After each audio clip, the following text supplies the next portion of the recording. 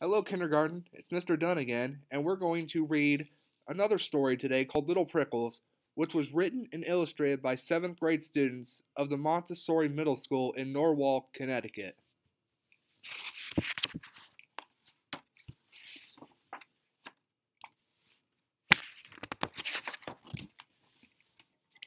Little Prickles the porcupine cried to his mommy, "No one likes to play with me. I'm too prickly. I hate my sharp, pointy quills." "Oh, my dear little Prickles, you need your quills to keep you safe," his mommy said softly.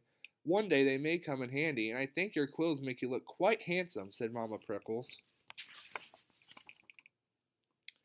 So, little Prickles went off to another lonely day at school. Nobody would tag him when they played tag. Ouch! Nobody would go on the slide with him. Ouch! Ouch!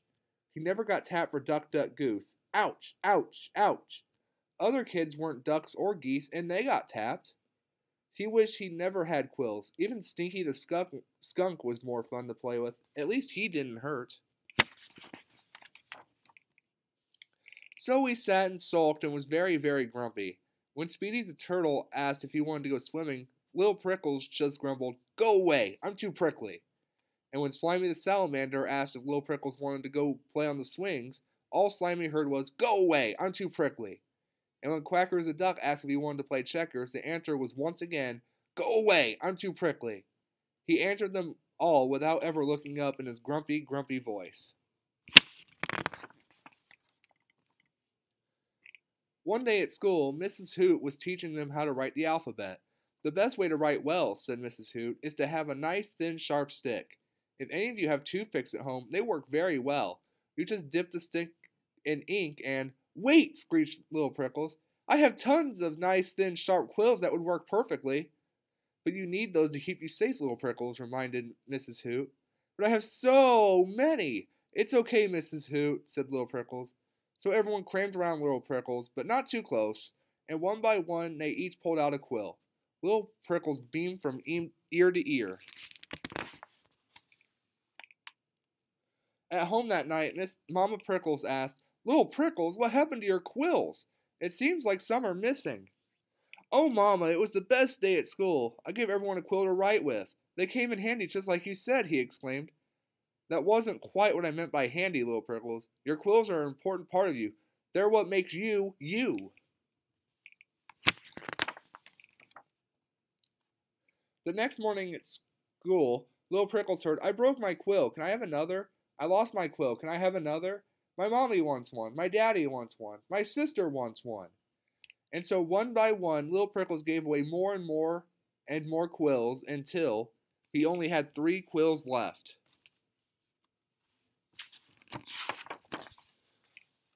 By the time Mrs. Hoot arrived at the classroom, she gasped. "Little Prickles, what has happened to all your quills?" she asked with a trembling voice. "I gave them away to all my new friends," Little Prickles blurted out happily. "You did what?" stammered Mrs. Hoot. "But Little Prickles, look at your nice pink skin. You're a very tasty meal for a hungry fox now." In all his happiness at having new friends, Little Prickles hadn't realized just how few quills he had left. He swallowed a big lump in his throat.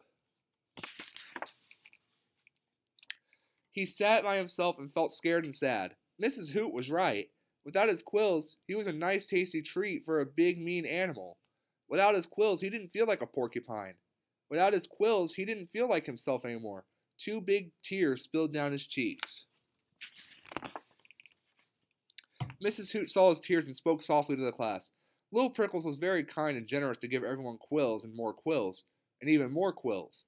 He shared parts of himself with all of you. Mrs. Hoot turned to Little Prickles and said, "You don't need to give away everything that is important to you to be liked. You can be liked for who you are, quills and all." "But nobody likes me, Mrs. Hoot," cried Little Prickles. The class looked confused. Goggles the raccoon spoke up. "It wasn't your prickly quills that we didn't like. It was because you were always so grumpy. When we asked you to play, you always grumbled, 'Go away, I'm too prickly.' I thought no one wanted to be near me," muttered Little Prickles. Buzzy the bee chimed in. "Being a bee isn't easy either. I have a stinger that can hurt too. But there are still lots of games that I can play with my friends. We may not want to get too close to you, but we'd still like to be your friend." "You would?" asked Little Prickles. "Yes, yes, yes," yelled the whole class. Little Prickles could not stop the huge grin that appeared on his face. It is much better to smile than it is to be sad or grumpy. Now what are you going to do with you, little Prickles? Asked Mrs. Hoot, looking at the big pink tummy. Little Prickles' classmate knew exactly what to do. From that day on, they promised to keep Little Prickles safe until his new quills grew back. Every day they formed a circle around Little Prickles and walked him all the way home to safety. And Little Prickles happily joined in all the games that he could play with his friends. It took a while for Little Prickles' quills to grow back. When he looked like a porcupine again, Mama Prickles said, "Little Prickles, I have something for you." She plucked a quill from her side and said, "Take this and use it wisely. Every time you write with it, remember, it's what makes you special." Little Prickles carried the quill carefully to school, and on the top of every paper he wrote, "I am Little Prickles, quills and all."